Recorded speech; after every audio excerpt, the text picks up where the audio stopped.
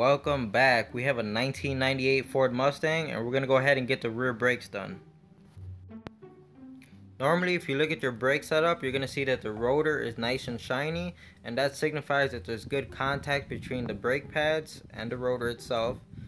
And obviously on this one you can see all the rust that's on it, so this tells me that there's something wrong with this caliper, whether it's a seized or hanging up piston inside the caliper, or it could even be the slide pins on the caliper that just don't move. And that's a very common issue.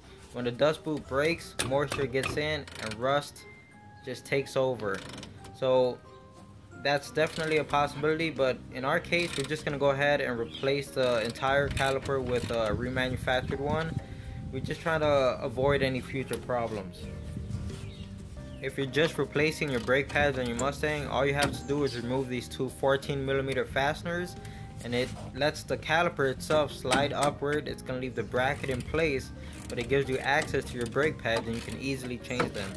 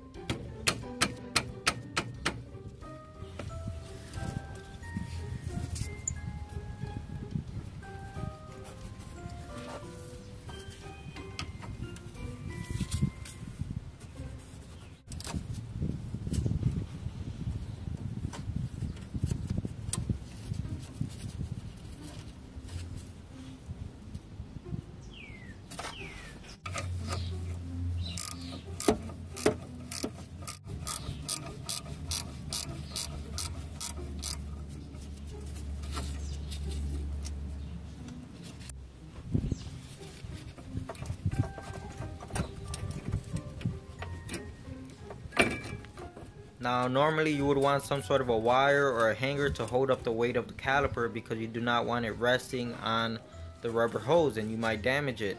But in the case of the Mustang, it's actually attached to the emergency brake cable, and that's holding the weight of the caliper, so there's no strain at all on the rubber hose. And that's how easily the caliper comes off, and as you can see you have great access to your pads. Now if you want to remove the rotor as well, you have to remove the caliper bracket. So all you have to do is take off these two fasteners back here, and that's how easy the bracket comes off. And now you can remove the rotor.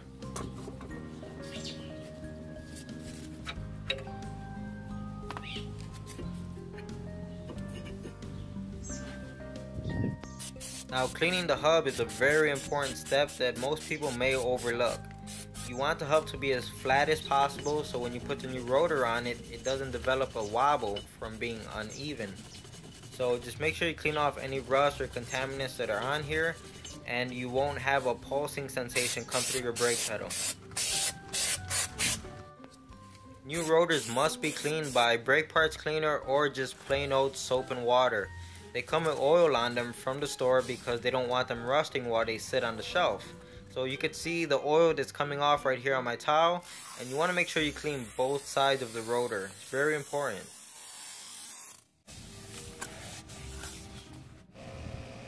Applying anti-seize to the hub is always a great idea. It's going to prevent the rotor from sticking the next time you have to remove this. And with the power of witchcraft, go ahead and install your brand new rotor. And look at that, it looks great. I love it. So here's the caliper bracket, and hold on, let me get this out of the frame. And much better. So here's the caliper bracket that's going to go back on the vehicle. If your fasteners have any rust or old thread locker on them, be sure to clean them off. It'll make them much easier to install, and it'll let you achieve the correct torque specs. And I always prefer to put a little bit of blue thread locker on all my brake fasteners.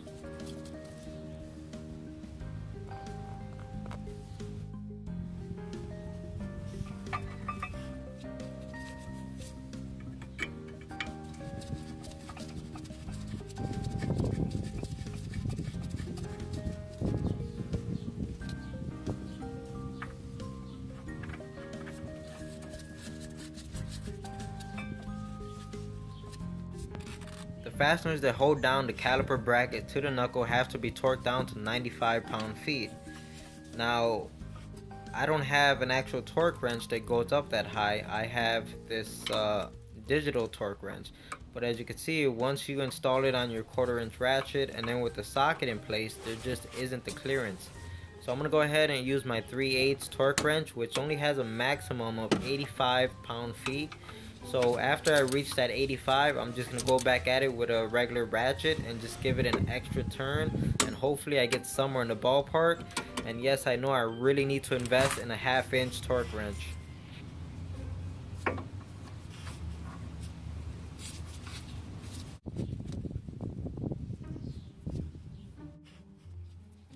And just because it's new doesn't always mean that everything's okay. And of course, I decided to check out the slide pins, and just as I suspected, it has some grease on it, but just I don't think it's enough. So I'm gonna go ahead and add a little bit of extra caliper grease on here, and I'm gonna do the same thing for the top slide pin.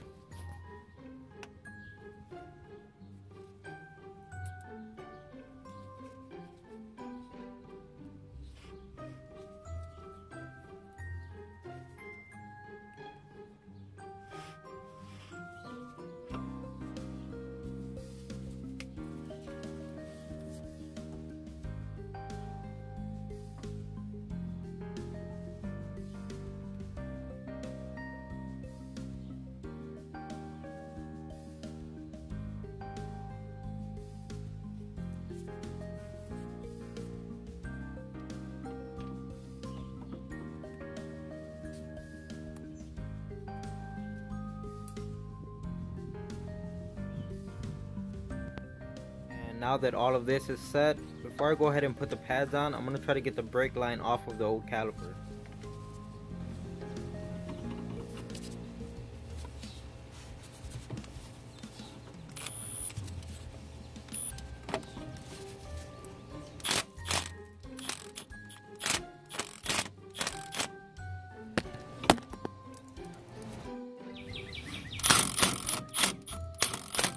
And as you can tell, this turned into an epic fail. I just ended up rounding off the fastener. So I knew it was not going to be a good day after this. You know, I just tried whatever I can to get it off, and at the end of the day I just failed, and I threw in the towel and had to replace the line.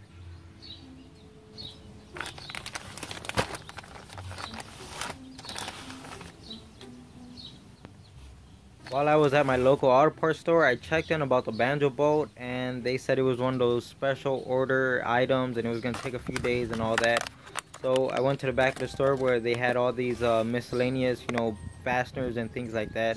And they actually had this Dorman product, which looks really, I mean, the thread pitch is exactly the same.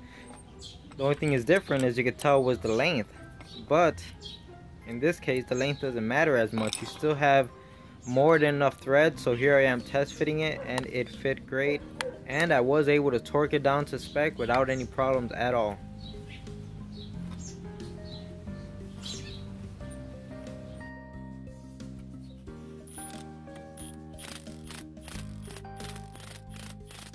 Taking off this one fastener right here just makes easy work of removing the emergency brake cable off the caliper. If you ever have to remove any brake lines, I highly suggest using a flare nut wrench. If you try using a standard wrench, you're going to round off the nut.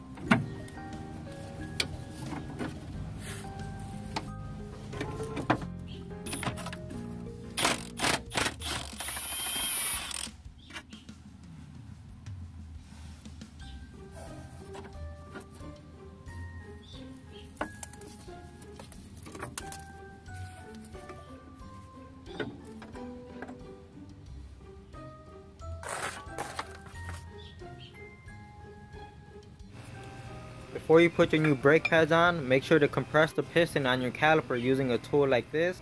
In my case, I did not have to compress the piston since I'm using a new caliper.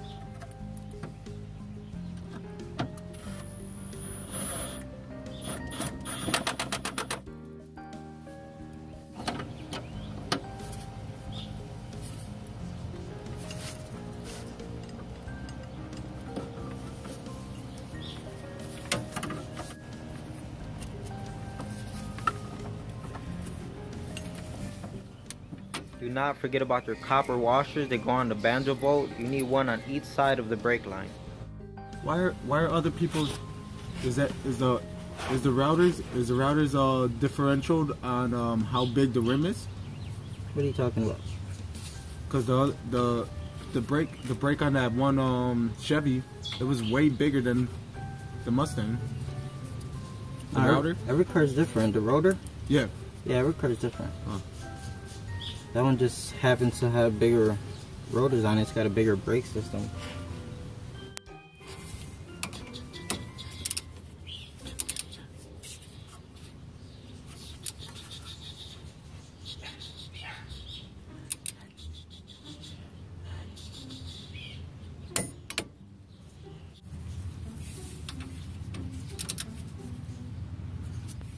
And we're almost done doing the brakes on the Mustang.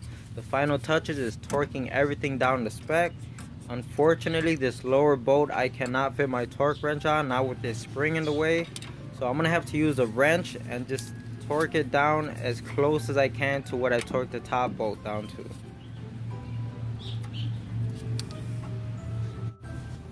And it was actually very easy to get the Mercy brake cable onto the new caliper. Turns out something's wrong with the Mercy brake. It doesn't really work all that well, so maybe that's why it was so easy for me to get it on. And after I got all this put together, I made sure to bleed out the brake system since I did open up the lines. Hopefully you do not have to do this step and you didn't go through the problems that I did. And I'm sure we can all agree that the brake system looks much better now. It's a massive improvement. Now all you have to do is go ahead, put your wheel on, and torque down your lug nuts.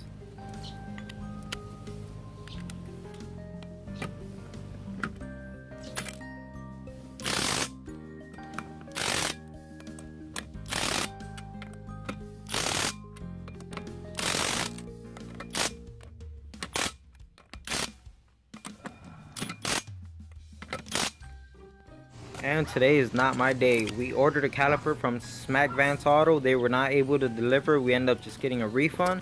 So we went to O'Smiley's and we got a caliper, but guess what? They gave us the wrong caliper. So we go to return it. We get another caliper and this time it's the correct side, but we put it on and I cannot bleed it for the life of me. It was actually leaking at the piston and air kept getting in. So we go to return it and sure enough they didn't have another in stock, so we had to go to a different O'Smiley's. Third time's a charm, right? But this is perfect example of just because it's new doesn't mean it works. And that's it. So I hope you liked the video, and like always, consider subscribing. Thanks for watching.